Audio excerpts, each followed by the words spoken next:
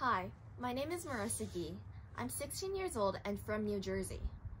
In light of the recent losses due to the coronavirus pandemic, I wanted to recognize some of the things we've all had to give up.